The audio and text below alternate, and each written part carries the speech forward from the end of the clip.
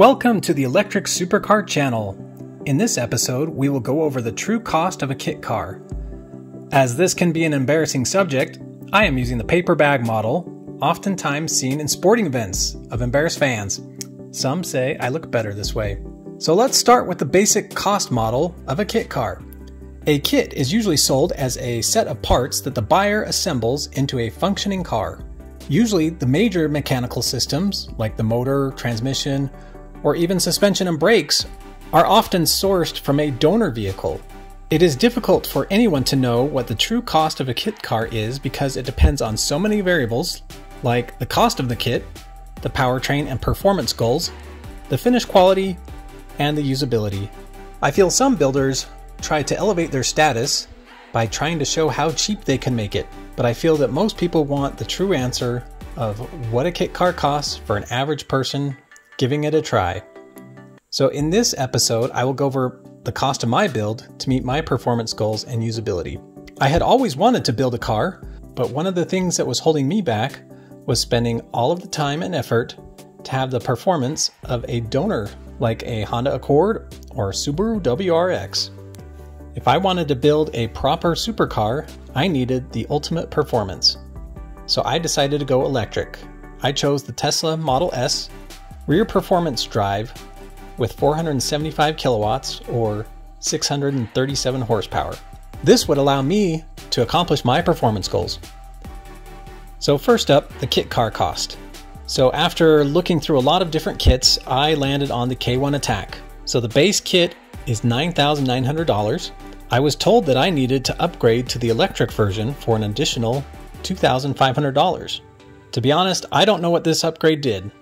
As you can see, there are a variety of upgrades.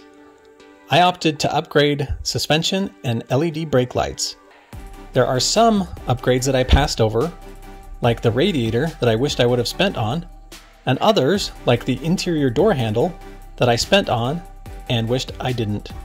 Well, if you think you are done spending on the kit, you are wrong. If you are not going to pick up the kit in person, in the Czech Republic, you have to pay $850 for packing. Not shipping, packing. Shipping costs an extra $3,250. It did not include import fees, which were another $1,000. So the kit in total with my upgrades delivered to my house was $20,600. So on to the major components. For this build, I bought the Tesla Model S rear performance drive unit. This set me back $11,900, but it did come with the motor, controller, drive shafts, rotors, brakes, suspension, and the accelerator pedal. To power the car, I chose the LG Chem lithium-ion batteries. At the time, they were one of the most power-dense batteries available. To get the 400 volts I needed, 6 battery modules were needed, and to double the range, I ordered a total of 12 for $8,820. My expected range is around 150 miles. So the other major components were the DC to DC converter, the onboard charger, and the battery management system, which totaled an additional $4,112. So the total of the major components were $24,832. The next category, suspension, steering, wheels, and brakes. I spent $1,906.42 on the steering column adapter, steering wheel, suspension, including springs and shocks. For the brakes, I spent $2,490.38. So I ended up buying 3 different brake pedals, 2 of which I didn't use, a brake booster, which I didn't use, an electronic parking brake, a combination valve, master cylinder, brake tubing, and brake fluid. For the wheels, I feel wheels are often overlooked when building a car. You can't build a supercar on Honda Accord wheels. I spent $2,621 for wheels and tires. So for this category, I spent $7,017.80. The next category is electrical.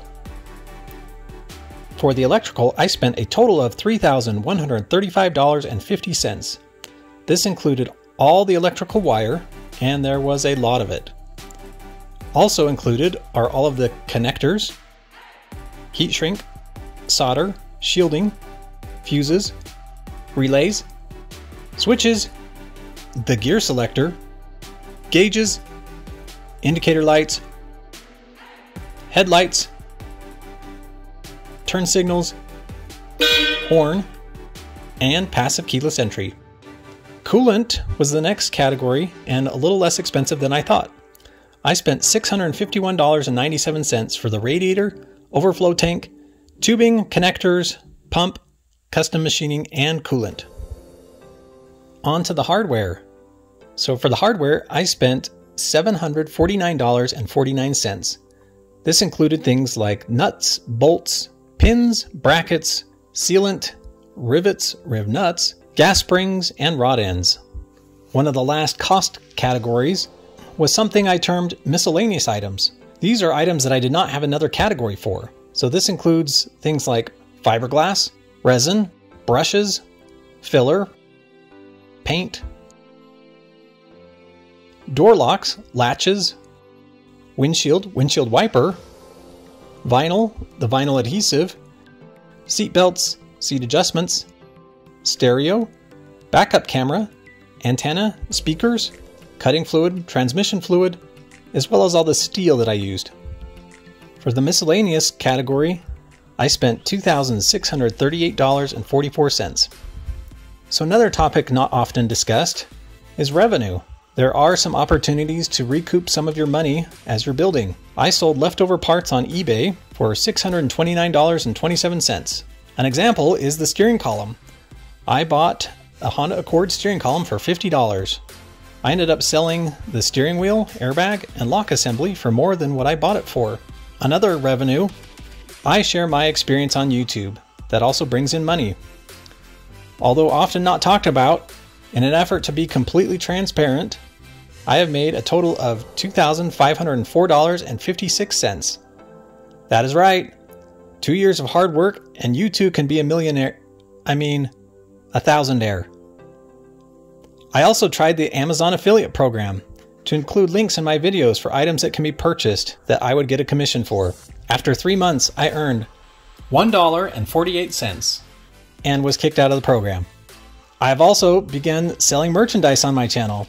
So far, I have earned $0. So now might be a good time to mention I am selling merchandise on my channel. You can find it in this link or on my channel. All the proceeds will be funneled back into the channel to improve the build, provide more build content, and for potential future builds. So in total, all my revenue is $3,215.83. Before we get to the winner, I want to point out a few honorable mentions. So on the low side of the guesses, we had Big Brutus with $1. I'm assuming playing Price is Right rules was the lowest guess. Alan Gill, 31, and W. White Wolf both had guesses less than 20,000. Thank you for thinking I could do this so efficiently. On the high end, those over 6 figures, and to top it all, everything said it was $1,600,000. Thank you for making me feel that my build was worth so much. So thank you all for playing the cost challenge. The winner of the cost challenge is Michael Anthony with a guess of $56,540. He was only $40.63 off from the actual number. So Michael will be in touch. The shirt is coming to you. So one ratio I always try to live by, it's the money spent per the happiness had. So if you think about it, if you decide to go out to dinner, you can spend $20 and enjoy that meal for an hour. But sometime later, you realize that $20 went down the toilet, literally. But if it's worth it to you to spend that money for the enjoyment had, that's all that counts. So for me, spending money on this build is worth every penny. I will leave you with a few clips of the joy that it's brought me and others.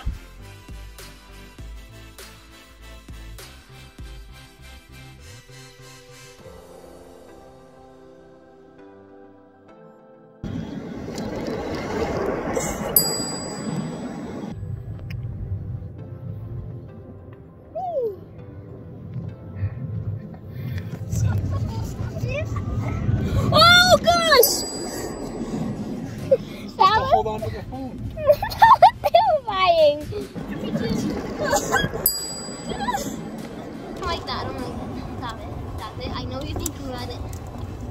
Oh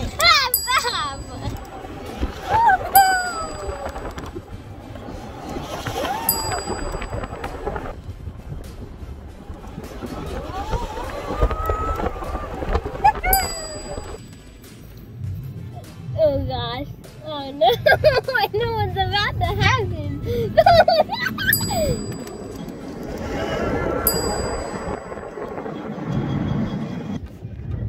Whoa.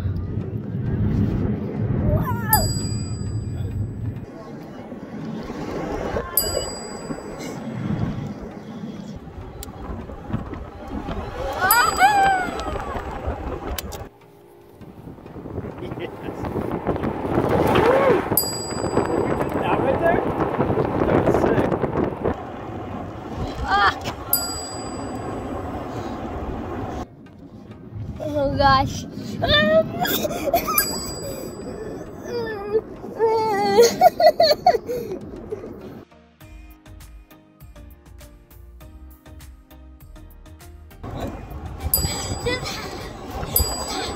I don't.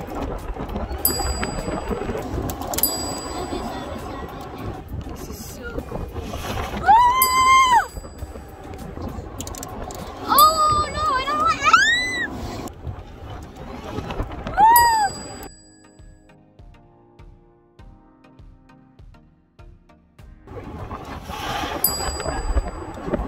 That's awesome.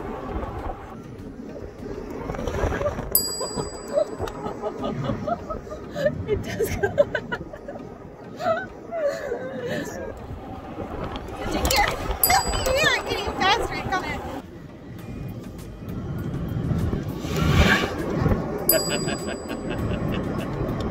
Oh man.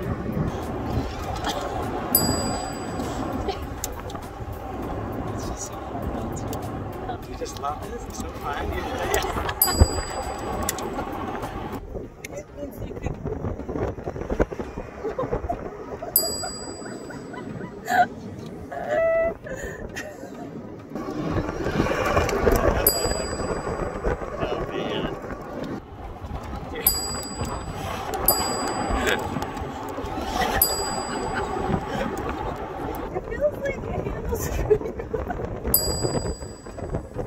Like a roller coaster. Oh, I love that.